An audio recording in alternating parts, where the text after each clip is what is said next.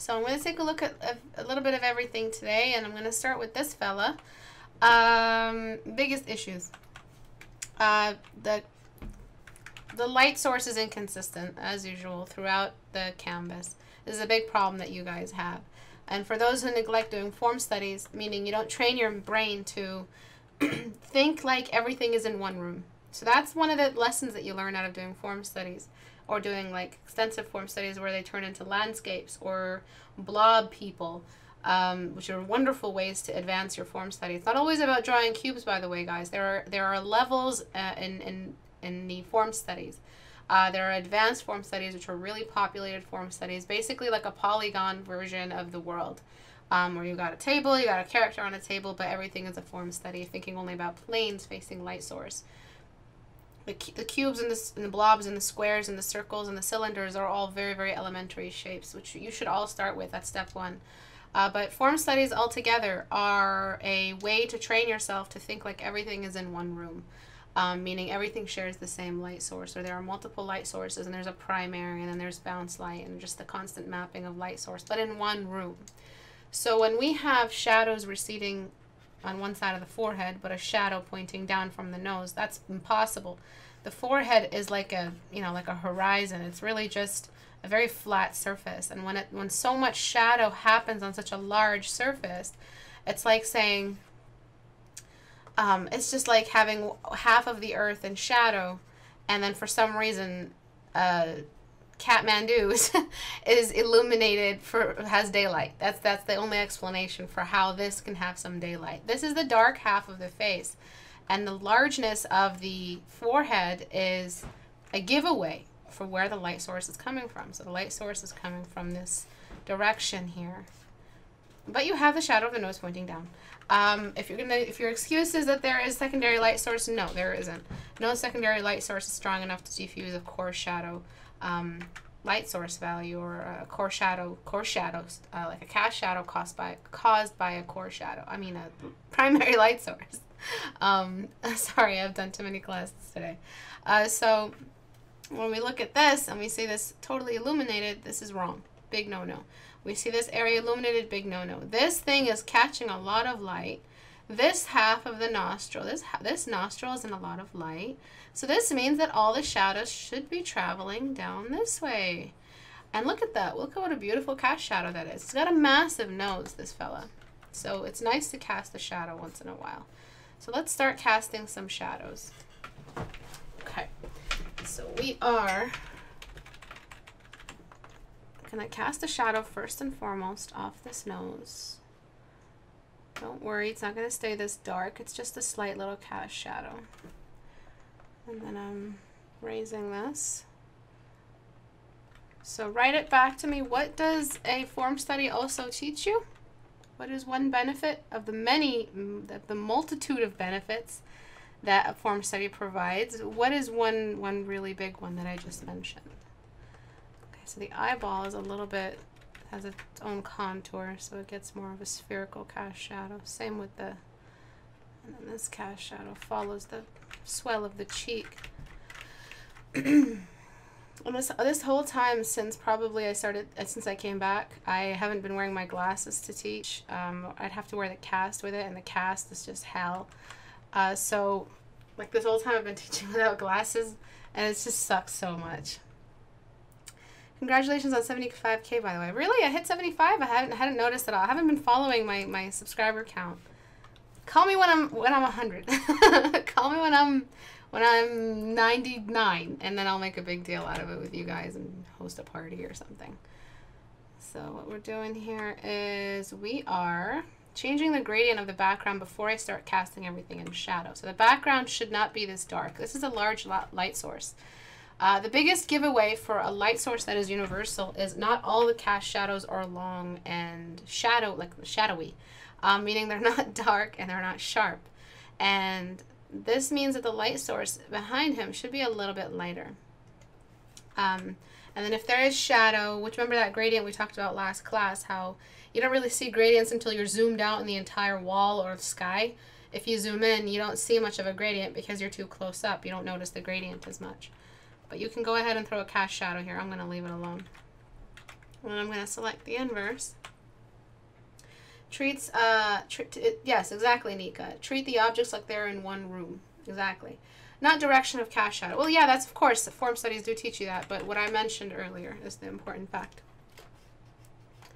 All right, so what I'm going to do next is I'm going to start correcting all of this inconsistency here. So I'm going to get darken. I'm going to cast this shadow, merge that down. And I'm going to start darkening this far half. Being very, very careful. Why am I casting such a big shadow? I really do want you guys to get involved in the discussion. What did this shadow represent? And I just discussed it. It has to do with form study. What is this shadow of the biggest signature of? What is it giving away? Really, really basic question here. It's giving away something. I'm radially descending this cast shadow into the forehead. Radially descending that cheek into a cast shadow over here. Being very careful on control. I'm like going backward with the Control Z on purpose just to make sure I'm maximizing the form as much as possible. It's the other side of the cube. The Terminator, no. The Terminator is like the Terminator is the main cast shadow of the core of the light source, of the primary light source. The Terminator really is what we use when we're talking about bounce light coming in and deleting it and leaving behind that line. But what I mean is very specific term. It's a very specific thing. The angle of the light, his face is curving to the left, points away from the light. What do you mean points away from the light? It's a very specific term that I teach you guys, and I say it a lot. And it has to do with form studies and anatomy. Environment, no. Place of the light source, no. Obviously, yeah, we've discussed the light source direction already. The form, yeah, and... So we're going back to the most basic core shadows, the core shadows cast by the most basic geometric anatomy. So we're not seeing a face anymore. We're just seeing the blob. We're seeing faceless blobs in our brain to help us decide where all these cast shadows are pointing to. So this neck, this bounce light on the neck, way too strong. It's contesting the core shadow. Right here, his bust area. I'm going to cast that and a cast shadow. Everything gets a cast shadow on that far side because everything is wrapped around the core shape, the geometric anatomy. All right? And that is how you know how the shadows wrap. That's how you determine how this light source and its direction is casting shadows on the object, whether or not they are depressions, or how and when to use the radial shading. So you see I'm using radial shading because I'm thinking blobs. I'm not worrying so much about edge work right now because I'm thinking only in the most elementary shape. And already he looks 3D. That's the point of using form studies in your mind's eye. It makes him look 3D. So let's take a look. It's just like a different world entirely for this portrait. Before you had flat values, and I'm gonna just go back to, actually, you know what? I'm going to make his background the same as this one so you can see. So it's not the background doing the work, all that. It's the core shadow, so I can prove the case. And then put that in and merge that down. Actually, I'm going to leave that. So do you see that? How much more three-dimensional he looks? And the reason why yours didn't look three-dimensional, no, the answer was geometric anatomy. Meaning we go down and boil it down to the most basic shape to help us remember to use the shadows where they belong. The core shadow. Alright, so what you did was, I don't know if it's bounce light, I don't know what it is, but you overused that light on the far side. Considering that you were casting the shadow off the nose down, I don't think you even intended that as bounce light. Because you had all kinds of stuff going on in there. So you acted like there was another primary in the room on the far side. The reason why we don't want to diffuse or use two primaries, never use two primaries. The reason why we don't want to avoid that, is because we will mess up the indicator of the three-dimensional shape. The indicator is the core shadow, wherever it manifests. We're interrupting it. So now what I'm going to do is go one last time into those radial shades, that rotation. I'm not even thinking about bounce light right now. That's why we call it secondary. We'll think about it later. We don't need that much mapping for a secondary light source. Why? Because the secondary light source isn't supposed to carry all the realism. You're not supposed to, you know, make it responsible for everything. It's just the secondary light source. It's just a tiny little baby. It's not the parent light of the entire painting. Right, and so now what I'm going to do is start fixing wherever we have excess shadows over here. So per shadow area, per section, we have regions of, like we have limits per area. So here we have shadows that have gone way down. The region, this entire half of the blob is facing the light source. So it's not supposed to have values that drop that low if the areas that look away from the light source haven't even dropped that low. Do you understand? There's all kinds of bounce light happening over here. All right, so I'm going to diffuse that. Also, I'm going to cast this nose shadow away from the light source. I'm using my soft brush because this is a polished painting and I don't want to interrupt it with some blocky brush, which is meant for early painting stuff. And then I'm going to throw in that shadow for the Cupid's bow and then diffuse this shadow. It's not that strong. He's pretty pale. And then I'm just going to continue casting that nose shadow all the way around to wrap around the face. It starts a little bit lower. So this nostril, let's zoom in. This nostril is more close and more exposed to the light source than the septum. So this gets a little bit of a drop. It's still light. It's still part of the light half. You see this excessive shadow right here? This will be diffused with a bounce light eventually. I will be diffusing this with a bounce light. Another thing that you students do, which is super annoying, and I wanna spank you all for it, is outlining underneath the eyebrows. I don't know why you guys do it. I think I do. I think you guys from painting front view for so long end up, I don't know, just thinking that the eyebrow is its own region, it's its own country, and no one can mess with it. So we need to stop thinking like that. We need to stop thinking like the eyebrow sits before the bone structure, and no matter what core shadows are caused by the bone structure, the eyebrow is immune. That's not possible. So this whole brow structure is hiding away these little white pieces underneath. That shadow is extending all the way. How about this side? So if you were saying, oh, it was the makeup and whatever, and that's why I had a little bit of light. I mean, you can get away with it here. Let's not even touch this one. It could have just been the bone, the fat of the eyebrow moving down and the makeup just getting compressed. Maybe you'll get away with it with this brow. But how about this one? There was no excuse at all. Unless he's wearing eyeshadow. In this case, we don't really want to lean on makeup. Makeup is a bad excuse. Maybe he's sick. Maybe remember our villain challenge when we discussed how to make something look villainous. We extend the shadows under the eye. We completely flip the beauty ratios, and we end up with something that's a little bit more scary and less easy to look at. Something more sickly. Sickly is offensive to the viewer and makes a villain, which you've got it all here. You know, the messed up teeth, the crazy eyebrows, the whites of the eyes, all visible.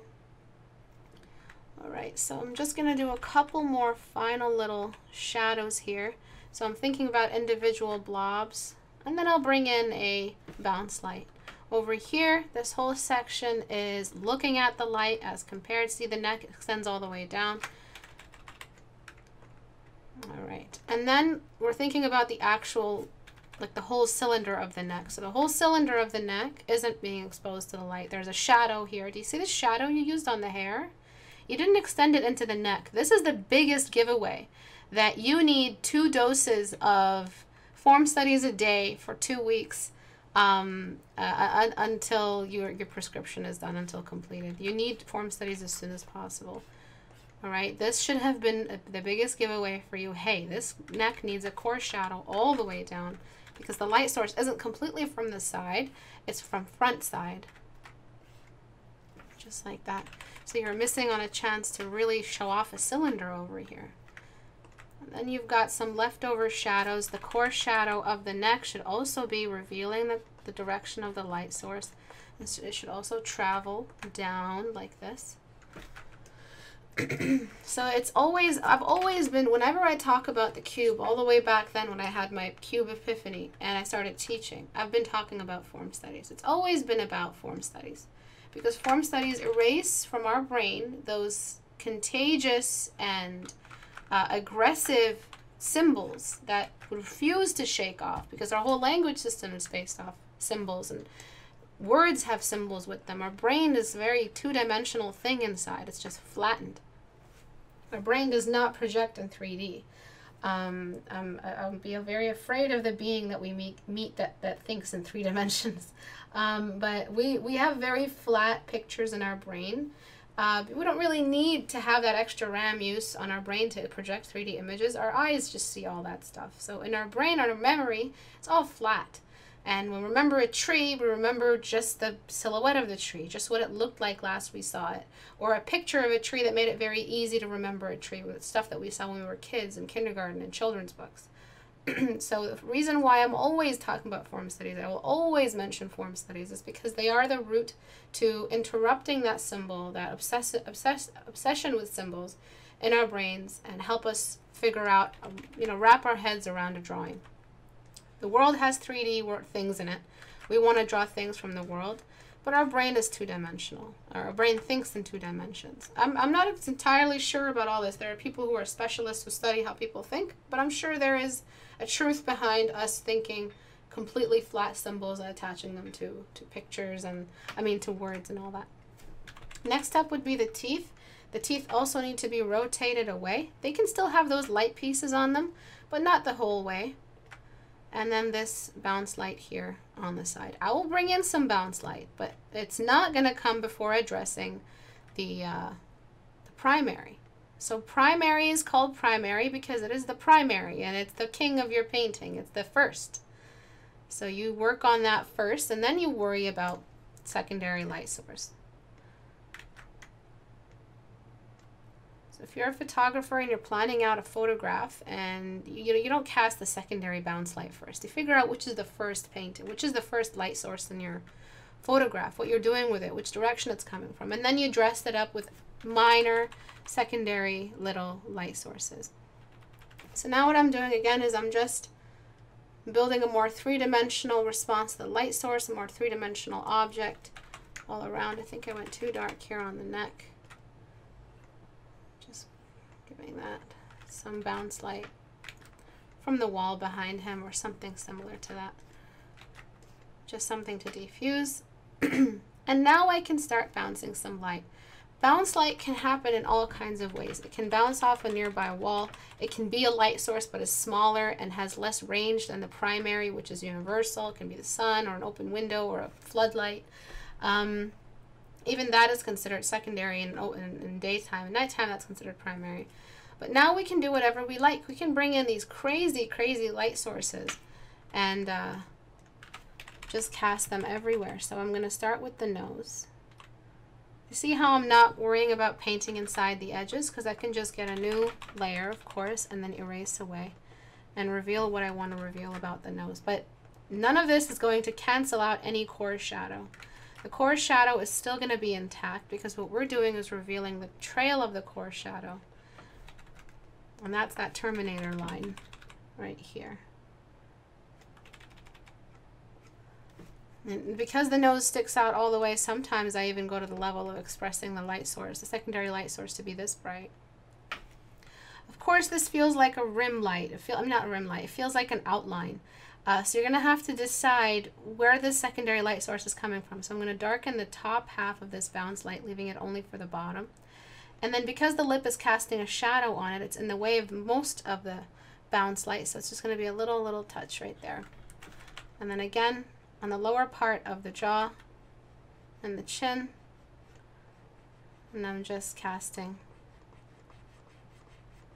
So in a second, Abba's going to take the mic actually before class is done and show you guys Portrait Studio. Portrait Studio is supposed to be answering all these questions about bounce light and primary light source. It makes it very easy to plan what you're going to do with these or reference them. And I really would have just died for being able to show you exactly what I mean by primary as having diffused light sources. Universal has diffused, shadows, and secondary has sharper shadows, longer shadows. I really would have loved to show you that, but I have to wait patiently for the update. Can't keep using the old version on screen. So I'm just bouncing that secondary diffuse over here, and it travels all the way up into the most of these, and just the lower piece of every little section, just the lower facing part of every little sub form study that sits on this massive landscape that is the face. Oh. Have I disconnected? Am I still live? We're not receiving data from your encoder.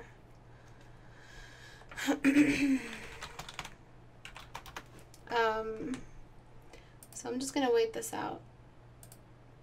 Could be this rain or something. I'm not sure what it is. It's a bit windy here today, so. All right. Hopefully, I'm not sure what it is. It could just be the YouTube servers. They did a massive update today on the layout, so could have just been that. So again, I'm looking for the bottom facing pieces of every little form study here. So the bottom facing piece here. Anything that looks down towards the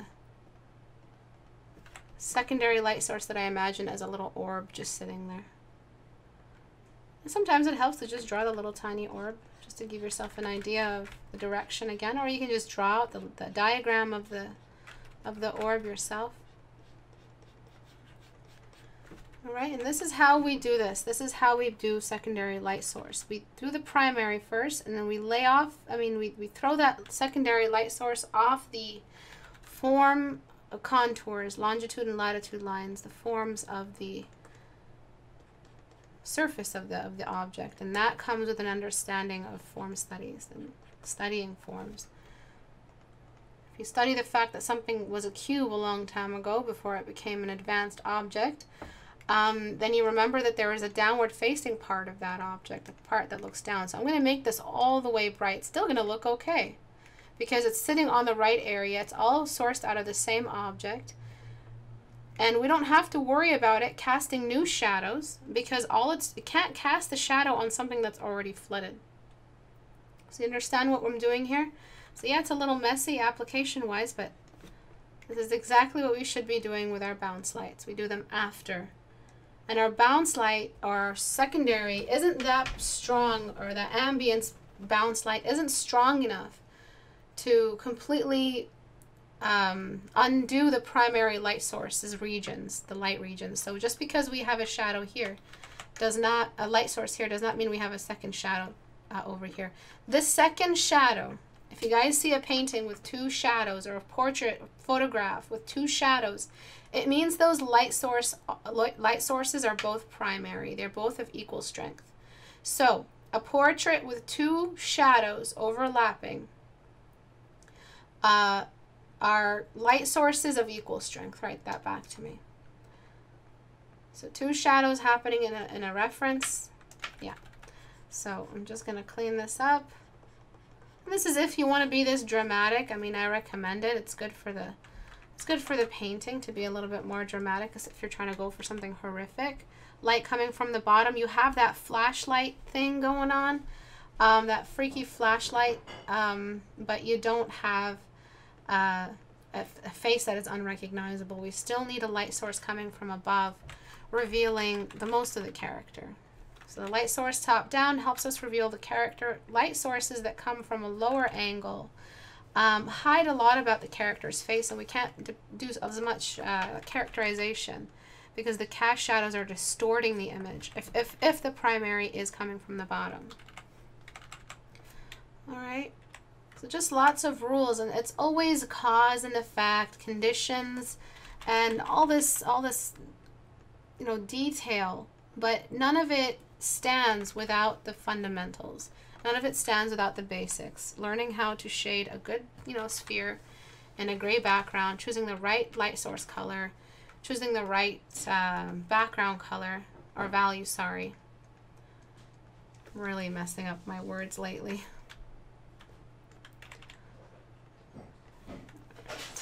All this is still very messy. There are areas that need more smudging than other areas. So this cheek is more spherical and dome-like, so it needs more of a of a bounce light. It's not complete rim light. Rim light happens on like a subsurface scattering that's captured from an angle.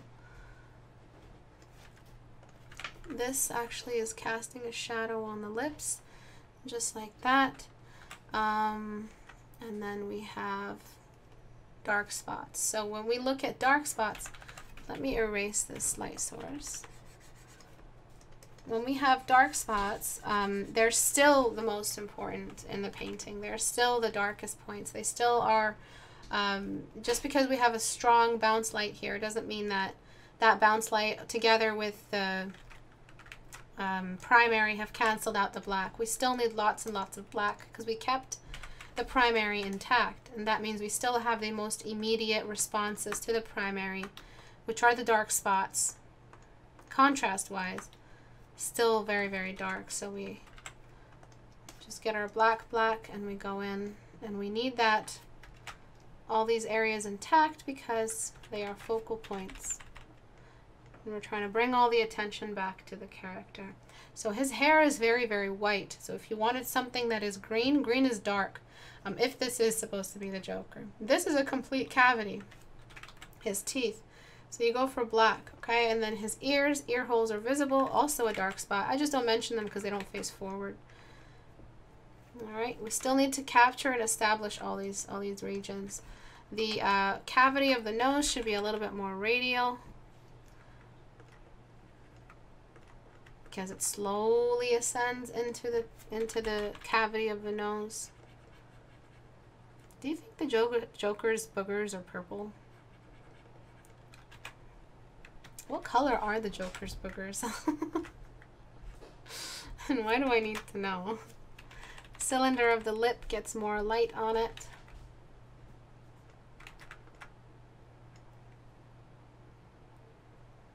Just like that. This has way too much white. This lip is just shining like you had lip gloss. And then I'm going to get my blocking brush and just start blocking in some of these edges. So under the lip, in this little soul patch area, there should be a more defined edge. Oopsie. And I am still, like, this is back, right? I'm going to get rid of that. So I don't want you to overdress your paintings with this. And I still, that light under the eyebrow now has a light source. So remember, see, before you had it without a light source really to explain it. It didn't happen on the nose. There was no real bounce light happening on the like on the lips or on the any lower half of the face. And then we bring that in. Now we explain where all that light underneath the eyebrow is coming from. But I still would fix this one because it's just the primary is way more important. It's very tempting, isn't it? The secondary. It's very tempting. It's so much fun. Look at it. It's brought the painting to life, but not without this descent into that dark right here that's happening here. And you don't need necessarily, for drama, yeah, you do need it. But you don't always need this kind of bounce light. And sometimes you just have to do the mature thing and continue casting shadows all the way down. Select inverse. So continue that, grabbing some of that black and just very gently throwing off the face into like the full rotation, just addressing the fact that there are areas that are completely unexposed to the light source. Areas that require real radial descent into their darkest value to represent the fact that they are completely looking away from the light source. So right here, there's a little pocket in between the forehead and the hair. This needs to be cleaned up and sharpened. So we've got an edge. It's a shadow edge. It's a shadow region edge, so it can't be super sharp, but we still have a little cave here developing. We gotta just clean that up. If that isn't a cave, if that's supposed to be the background, then just make sure you figure that out and make it the background. I think I should consider it as the background. That kind of doesn't make any sense if I do, because the hair is sweeping onto one side. Anyway. Next up, we have the fact that the hairline is a little bit funny looking. So we have to smudge that away. Hair doesn't just randomly start growing. It grows slowly, and it just like it starts getting thicker, and we have a detail relief pattern here required for the hair texture. And when we want to show off parts of the hair detail, so yeah, I smudged and we lost detail, you just grab the skin color and show where the hair has like points of relief in it where there's no hair growing. And that's just the skin and the scalp coming through.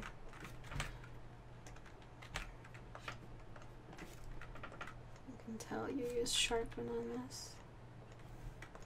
Just like that. And now you have just moments of detail. You don't have crazy military like lining of the hairs, like they're all aligned militarily one by the other in uniform. Because that's all that I see sometimes when I see hair perfectly aligned. And hair plugs are, you know, those people who have a receding hairline that get hair surgery, they you know, that's what it looks like. The doctor is not trying to make it look natural. They just make it all grow like on the same line.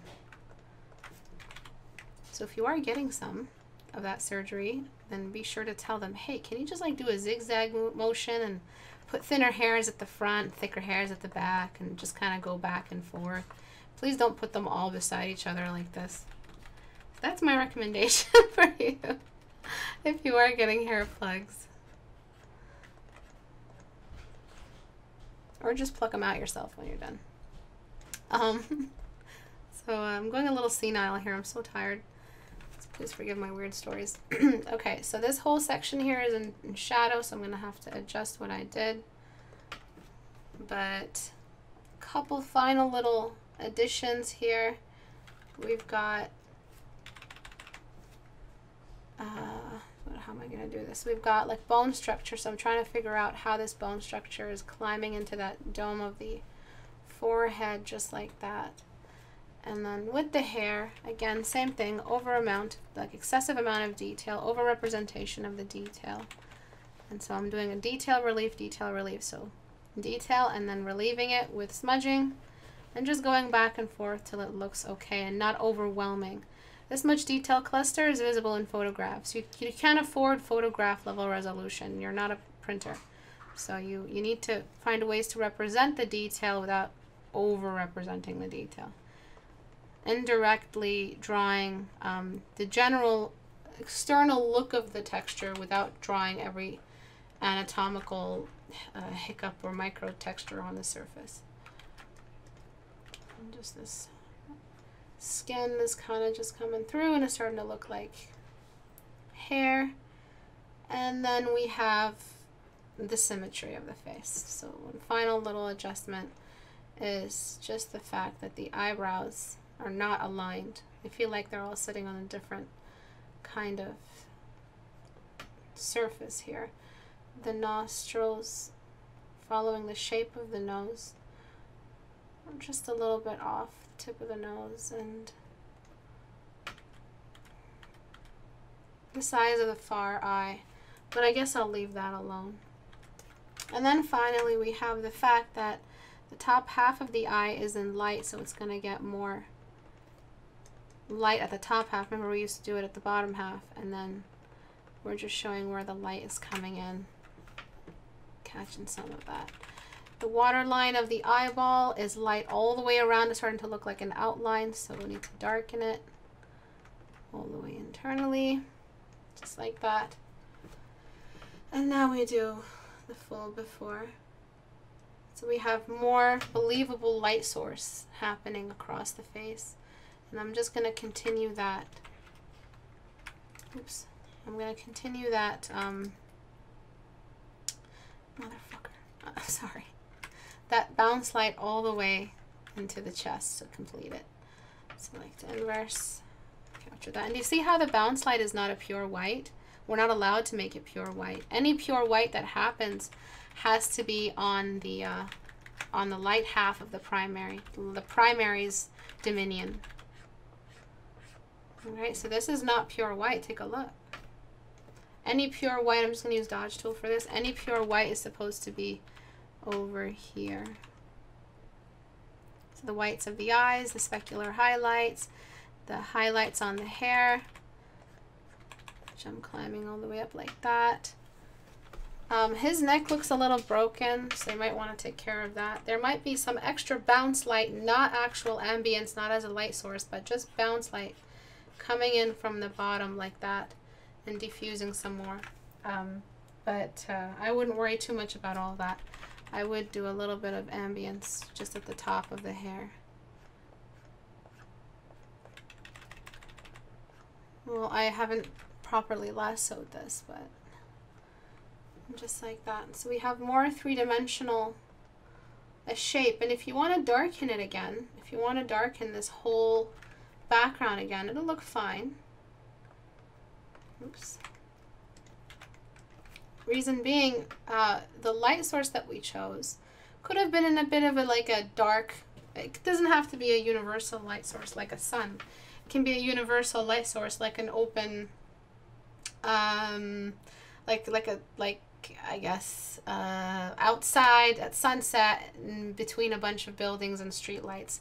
All that diffused light source creates like a general glow of light in the area. It can be a really strong light in a room, in a big large room. It can be many lamps in a room that are of equal size, or many pot lights on the ceiling of equal size and magnitude, all casting light down. So if you make it a little bit darker, you do have to sharpen these. The darker you go in the background, the sharper these cast shadows have to be, because it doesn't explain, like a moonlight casts sharp shadows, because it's just a small light source compared to the sun, which constantly diffuses its own shadows sometimes. But if you wanted to darken it, go ahead. Lightening it wouldn't be that recommended, because it would, again, you need to sharpen that cast shadow because it's like midday now. Whereas here it was like a sunset scene, and you have enough darkness to show off that bounce light in the back. So before, confusing light source, you had all this work done into creating the character. The expression looks wonderful, but you had inconsistent shadows all around, and you just need to sort those out. Okay, so that's what I recommend. I would darken it just one last little bit, and there you go. Okay, that's a lot of talk. I'm sorry. I like to talk about light. So for this piece here, these are just thumbnails that I wanted to take a look at. I love some of these. Are wonderful. I don't know if you painted the one first, then you painted this last, so you just kept going in order. But the last three are pretty much the most beautiful. And it just shows when you're on the canvas, just give it some time. You'll really start to pick up speed. You'll start to make better choices. And the first three are pretty boring. And as the lower you go, the more you seem to have a good idea of how much of the sky to show. So here you started showing less of the sky and more of the canyon. And that's exactly what you want to do in a canyon. You want to make it seem like it's towered over you and hidden the sky away. I know you were talking about canyons here. You started tilting the horizon line, again showing less and less of the sky. But the higher we go, look, lots and lots of that sky showing. So it doesn't really feel like canyon. It just feels like landscape or foresty landscape, or some kind of travel ahead. Whereas here it feels very ominous. And it's a very specific route that you have to go to, and it's very dangerous and constricted, and potentially something big is going to happen in this canyon. And that's how you frame cinematically. That's how you tell stories. When you're a tiny little ant in a big world, you barely see the sky. If you're covered with large objects, they're so large they hide the sky and shadow you in their I guess cast shadows. Everything is bigger than you, so big you can't even see the sky anymore. Like being small, like an insect in a forested scene. But the bigger you are, the more of the sky you get to. Nothing is bigger than you. So if you're at the height of a mountain or something, what I do recommend for characters that are about to meet a canyon or something is I do recommend a low camera. A low camera, and then really, really towering canyons, and then you have the opening of the canyon right there, and the camera is really, really low, and you see everything in three-point perspective, and the character is just this tiny person who has to travel through this, and you're showing the route, you're showing where some of these, where there's kind of relief in the road. That's always good. If you have time for one more thumbnail, to try to experiment a low angle with everything pointing up in a three-point perspective. So That could be an idea. But here you aren't experimenting too much with camera height. Never forget to experiment with that. Add that to your vocabulary. Camera height, your design vocabulary. For this piece, it was very, the colors you chose are very like a storybook. You're choosing, like, he looks like Santa Claus, which is really pissed off. And that's because the colors aren't letting me take him seriously. So I'm going to grayscale the background. And then after, actually no, fuck that. I'm going to grayscale the whole thing, first of all. His face was way too happy and pink to be a pissed off king. He kind of looks like that one guy from Beowulf. Just like the older version of, was it the older version of Beowulf? The one who was played by, I forget the story of Beowulf. I kind of repressed it after university because we studied it. But yeah, you just don't want to draw, you want to draw him as a pissed off old guy. Clearly he's seen some stuff. So you don't want to give him pink cheeks as if he's a cutie little dwarf from Bilbo's company. You want to give him like the feeling that he's hidden something, or he's, I don't know, whatever the story is. So I've desaturated him. I'm desaturating the blue shirt that he wears all the way down to a weathered kind of navy or a deep darks. And this matches his attitude a little bit better. And as for that random color you had in the background, red just seems like you just chose it just because. Unless he's standing in front of a banner, or I don't know why you guys choose such saturated environment colors. Because like, unless the walls are painted red, who paints their walls red? You find in stories, you find red walls in like some sort of scary maze or some kind of brothel or something over decorated and pretty. But in a tavern or a cavern, usually things are very, very desaturated. More blue than anything else. If you want to add a color, add a blue to just create a nice little environment. Add like a blue value, just like that. And that'll create a bit more of an environment. And then if you had to, which now you can, actually, let me see if I can do it. Exactly the same thing I did to that Joker fella. I am going to throw the far half of his whole body into some shadow. So I'm going to recede him into some shadow. And then you can, again, bring some secondary light source to diffuse one half. But at this point, you're not really establishing any kind of light source at all. You just seem to be working in this universal, friendly storybook environment. Storybooks don't have many cast shadows on purpose. You want to make it look like the world is just glowing inside out. And that's kind of what makes storybooks really fun to read. But when it comes to painting a character that's brooding and moody and all that, just like this fella, you want to just start using all of that to your advantage. But this is something that you could do with this character. Cast him off into some shadows, establish a primary light source, cast some proper shadows, cast shadows that all direct back into the light source, and then cast your secondary light source. It could be bright, sunny, window outside, but it's a dark room. It could be a glowy, magical lamp that's blue. It could be anything. Over here, no cast shadow off the eyebrow into the rest of the face, which is a problem when you're forgetting to cast these kinds of shadows. Look at his brow structure. It's huge. It's a canopy on top. So again, you're making him look more and more mysterious. And then for the whole skin tone, which is way too pink, I am going to shift it over. I'm going to shift it over into like more cools, or yellows, sorry, more warmer values. Again, just give him that jaundice that looks a little bit more believable and less peachy. Less like Santa Claus.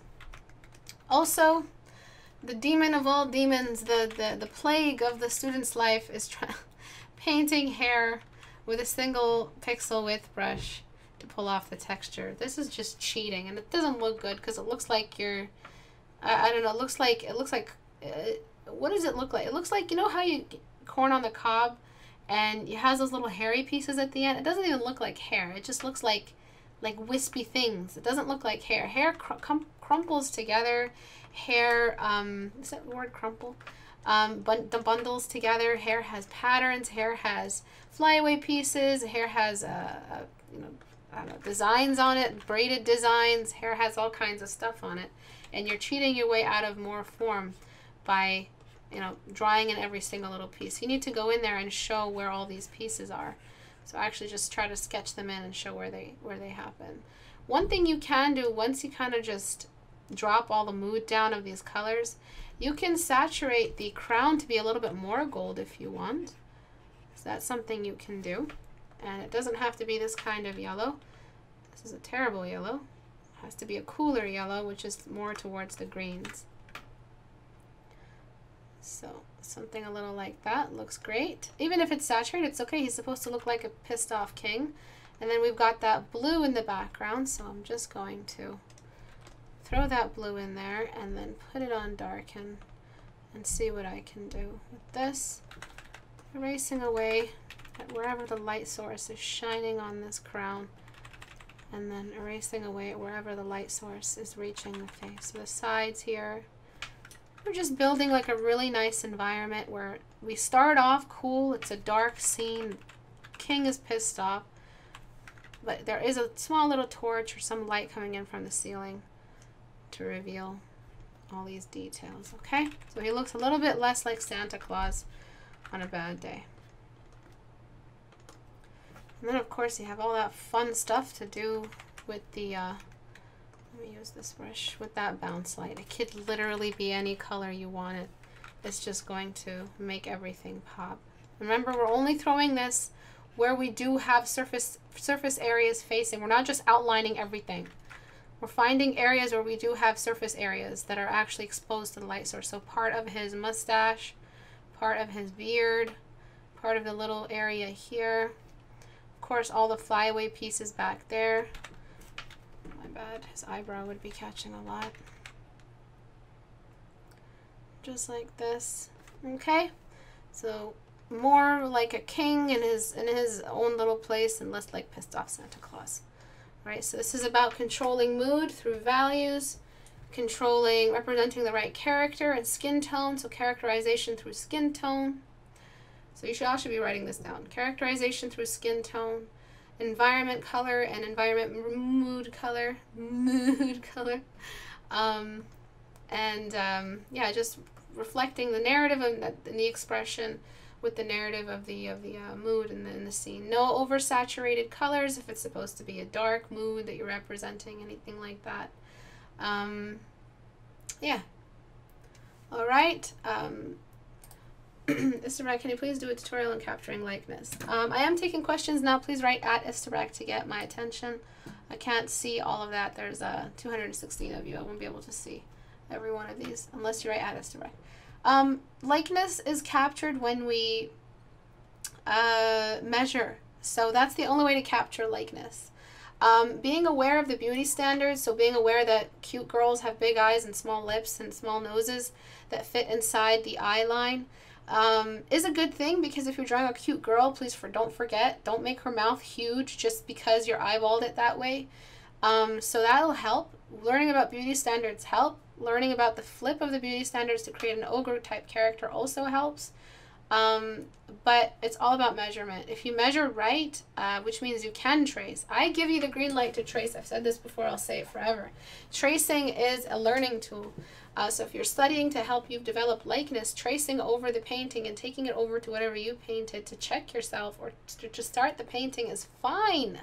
If you're tracing, like if you're using the photo, putting it through a filter, painting a couple brush strokes and saying that's your photo, that's bad. That's worse than tracing. That's just plagiarism, in my opinion. You haven't even applied yourself. You just pretended like it was your painting. It's pathetic. I'm sorry, I'm really pissed off at them. People do that. And then there is just figuring out your way through the measurements and all the anatomy and taking it to the painting you applied yourself to. It's a completely different world. It's not tracing anymore. It's like measuring with a protractor. There's no shame in perfecting your measurements and mapping out all that it is. If you get into the level where you're painting pixel for pixel, that's photorealism. So remember, like, there is a large scope. There's a spectrum of how to capture likeness, and photorealism is a big no-no. Using the photograph and photo bashing is a no-no.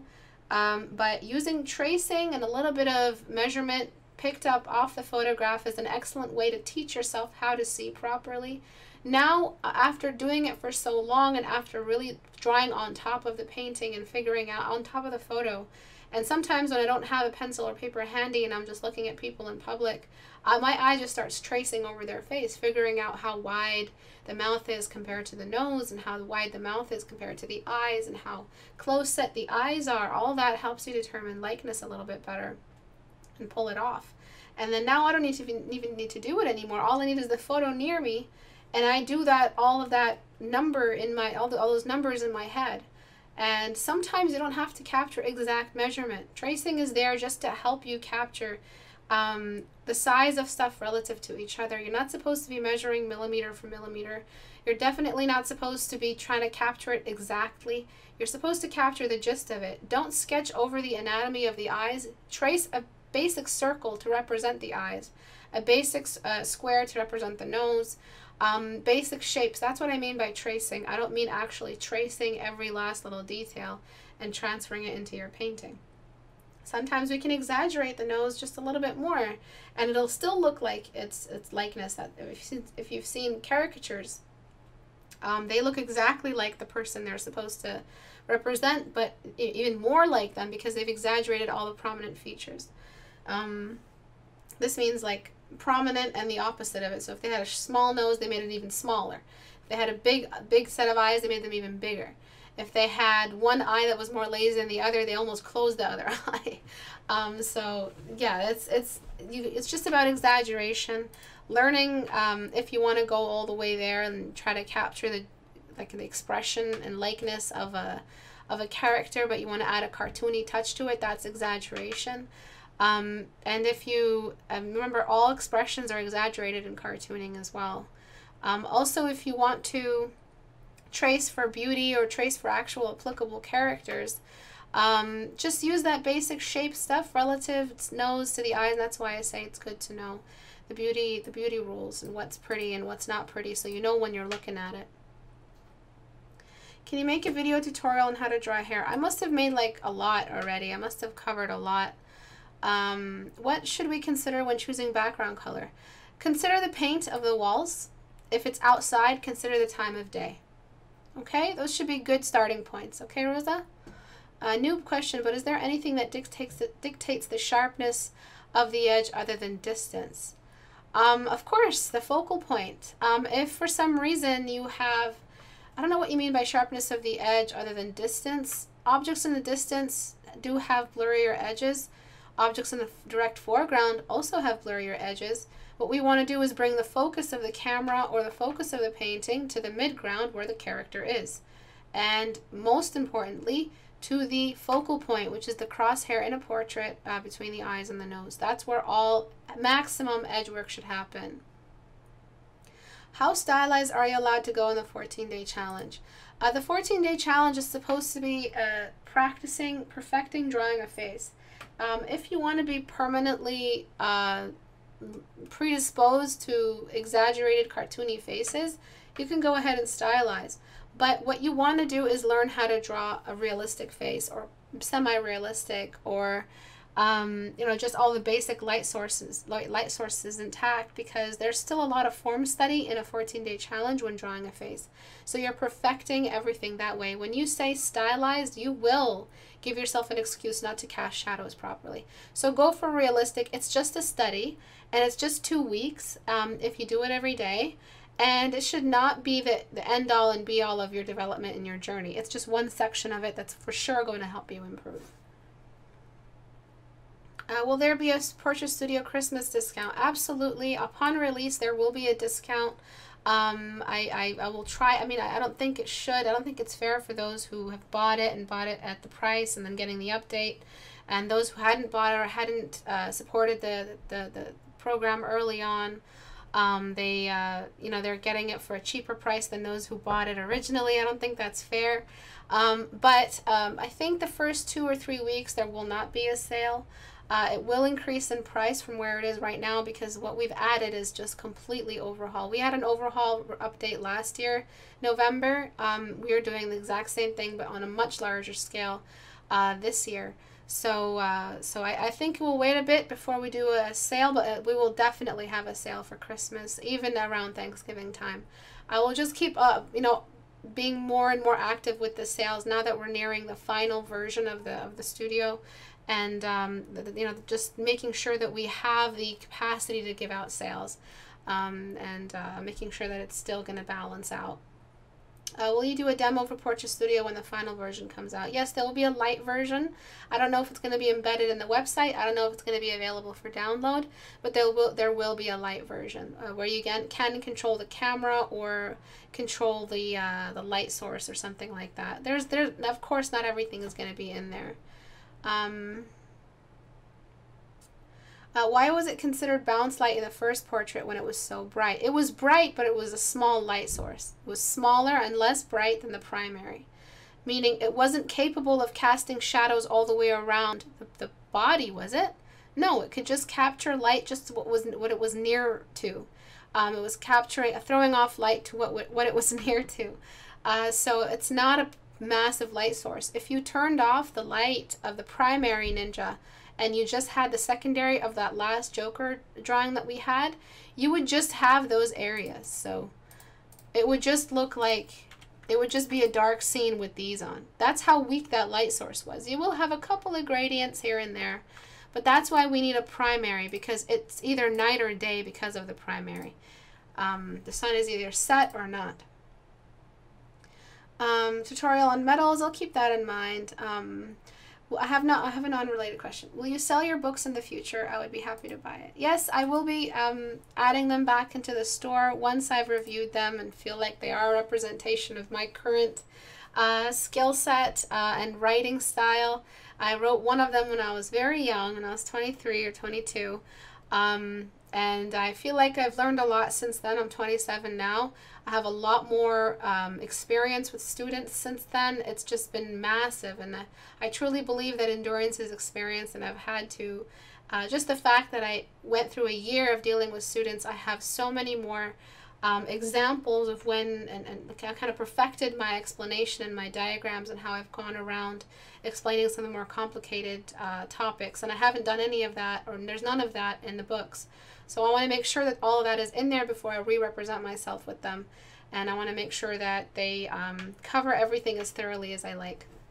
So I'm going to let Abu take the mic now so he can show you guys Portrait Studio and all the updates in it, so you guys can see exactly what's going on. And I'm sorry I didn't get to the Star Guardian Annie character. I will get to them next time, hopefully on Thursday. Hello. Okay, so we're going to start off with a couple of things you guys already saw if you follow us on Facebook. I'm just changing settings here.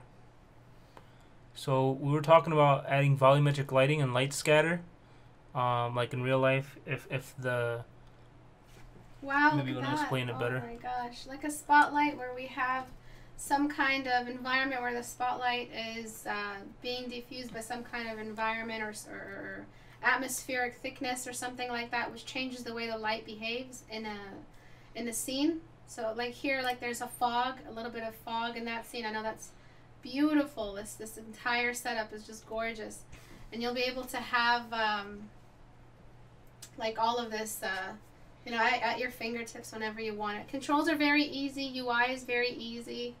It's not going to be, I know it looks complicated, but this is all just really, really easy sliders.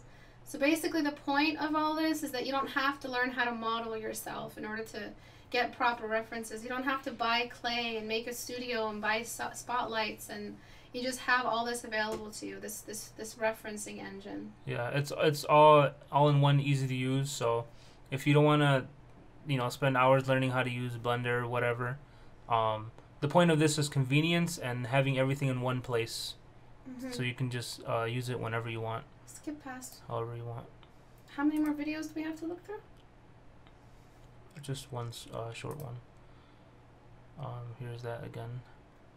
I really like this one because it has a lot of So for this, what's popping in Sure. my imagination is like an underground, kind of like cavern with a character with a nearby light source, and he's kind of just working away at his potions, and it's kind of very, very moody underground scene with very, very minimal lighting. It's always difficult painting a character that has no lighting on them. You don't know what would be revealed to the exact without a perfect reference. I'm also gonna add the ability to turn on and off like smoke and particles in the volume itself of light, because sometimes light doesn't travel in perfect gradients. It has interrupted large densities of fog coming through that change the way the light behaves. So you can see on the rim of the light source there, we have a lot of texture building up on the edge.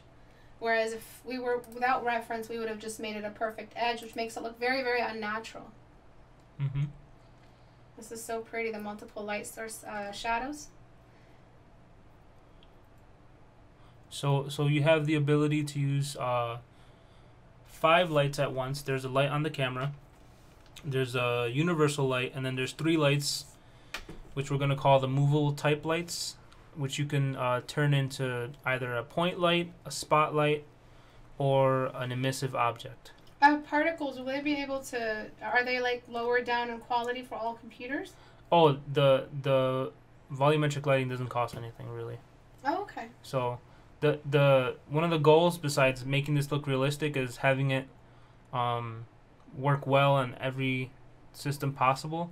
So my goal is at least 30 frames a second. And we're kind of over that, but when you activate everything at once, it does tank a little bit. So we're trying to get that above 30, because it's not a game. You don't need consistent frame rate the whole time. You just need it for the photograph of your screenshot to take into your Photoshop for referencing.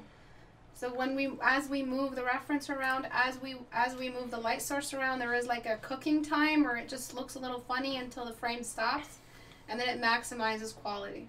Yeah, so I have one more small video, but a few questions. Sorrow heads will still be in here. Yep. Everything that's already in there will be added to the variety of references. Models with skin color, we're working on that. We actually have subsurface scattering already, but the thing is with models with skin color, all you need for that is a reference, because they're just swatches. Color doesn't change much. The model itself has to be colored in certain ways, and it's just very complicated and extensive. So what we want to do right now is perfect the light, perfect the models, and perfect the cast shadows. And then maybe afterwards we'll start adding in freckles, we'll start adding in lashes and eyeline and all of that stuff. But for now, we just want to perfect it. We'll be constantly working on this. We're constantly going to be updating it. So there isn't just one update or one form of Portrait Studio. It's just going to keep getting better. Yeah, what other questions? The Asaro head is actually a custom one. You can download different ones off the internet. But again, if you want to use your own software, then you can go ahead and do that. Portrait Studio has everything in it, so you don't have to waste time learning how to 3D model or whatever. Oh yeah, presets, definitely. Yeah. Saving slots. Yeah, save slots, we have that. You can preset a certain kind of lighting situation and load different models in. Okay, so this is the cool thing we did with saves now. This took a while to do, but we actually got it working already. So you can save infinite amount of files now. Before we had 5 presets. Now it's an infinite amount. You can name them whatever you want. They save to a specific location. And let's say Istebrak does a monthly challenge and you guys have Portrait Studio. Let's say there's a lighting scenario she wants you to use for the challenge. She can set that up in Portrait Studio, save it. She can export the save file, because it's a custom file type we made, and upload it to her website. So all of you guys can take a project, can take a project she did and open it on your Portrait Studio, or you can share with each other or do whatever. Where do we download different models? They come preset in there. You don't do anything with Portrait Studio. You don't load anything other than your files and your presets, like your just the save file for different model presets. But you can't load anything in it. It's only what we provide. So it's not a load your own model engine type, because every model comes with different poly counts, and we can't control a way to lower the poly count or something like that. That's a completely different kind of engine. All we have is the models that we have and the light source, like the variety of light sources that you have. Yeah. Yeah. It is possible, but it's a lot more complicated. It is definitely possible to import, your own object, but it's going to take time for us to wrap our heads around that and make it available. When we set this up, we mark it for the best performance and the best graphical fidelity as possible. So if you just import a model, if your model isn't optimized for Portrait Studio, there's going to be issues with the lighting itself. So we have our own library of models. Right now we have probably over 100 models, right? Mm-hmm. And we're going to be adding them slowly. So this right here is that volumetric lighting with a universal light inside of a room with a hole in the top of the roof. So like you have a light shaft coming down. I love this. I just love this. And this is all real-time bounce lighting, which Istebrak talks about a lot. So all that bounce light from the bottom of the from the bottom of the floor just reflecting up, it's stronger to one side than it would be on the other, which is exactly what we want to see. That only part of the face now is illuminated on the side. Yeah.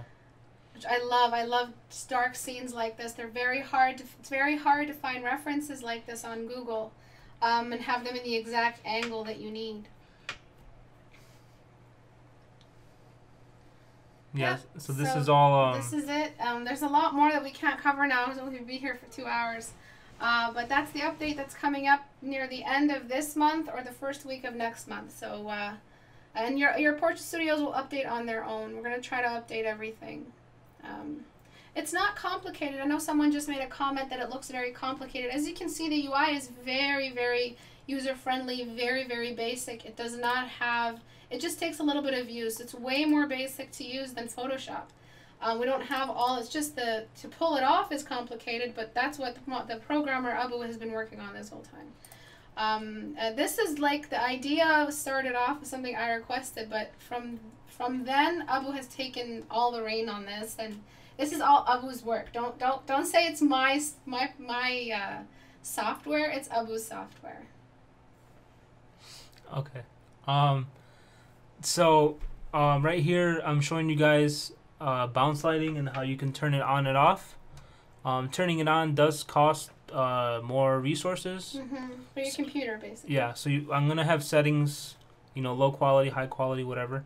But here you can really see the difference between having bounce lighting and not having bounce lighting, and how that affects the realism. Yeah, look at that. There's zero bounce light. It's terrible. And do you see that glow on the edge?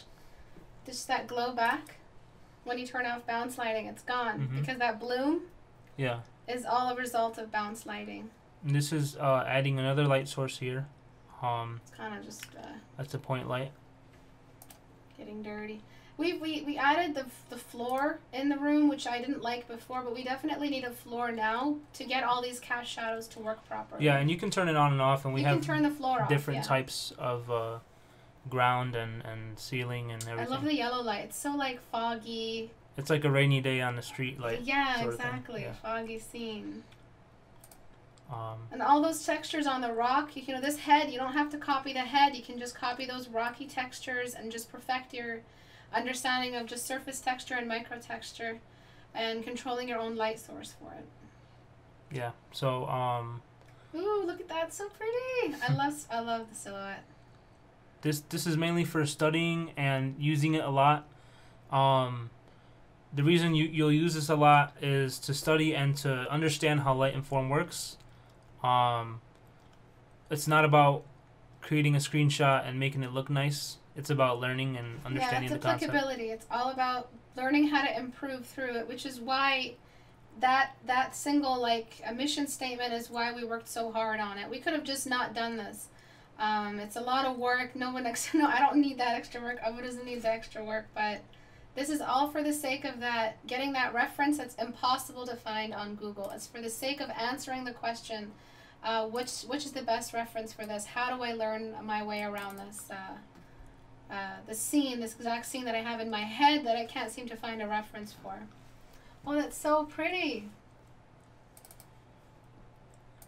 This is very pretty as well for portraits and stuff. I remember looking for a reference for a photograph exactly like this. So as you can see, there's no hair, there's no eye pupil, there's no brow, and that's okay because those are all accessories, and this is an excellent tool to use for 14-day challenges where you're trying to perfect your form understanding of the face, just perfecting the portrait and what happens along the landscape of a portrait. Yeah, this is all about, like Istebrak talks about, 24/7 light and form. This isn't about details. If you want details, all you gotta do is Google makeup and eyelashes and all you'll that. have a good reference of how to build all that together and add it up in your. But this is one part of your painting. This is one part of planning your painting, generating your reference. Yeah. One last thing I want to talk about is we mentioned something called Form Studio a while ago, and it's a separate little like side portrait studio, like a mini portrait studio, but it's just forms. Yeah, we were gonna do like a light version, but we're not sure because separating everything is gonna be a little difficult. But basically, what we just showed you guys is the portrait version of Portrait Studio. So you bring in one model at a time. It will also have forms. It will also have shapes. Yeah, but it's one model at a time. Okay. And you manipulate everything like that. The other version I'm working on, which you can toggle between, once you have it, is we're calling it Form Studio. Form Studio, yeah. Yeah, or Form Mode, where you can bring in multiple models at once, change their scale, rotate them around. Change your size, yeah. Yeah, and you can add forms. You can add these bodies if you want, and just generate like a scene. Let's say you're trying to do like a landscape, and like that dragon thing. You can always use all the models we have to kind of like frame the scene and get the camera angle you want and get all the lighting you want. Especially the camera angle. That's what I love the most about Portrait Studio. Is when I first pitched it, I said I want control over the camera, the light, and the object. And that's exactly what you would have if you had a live model.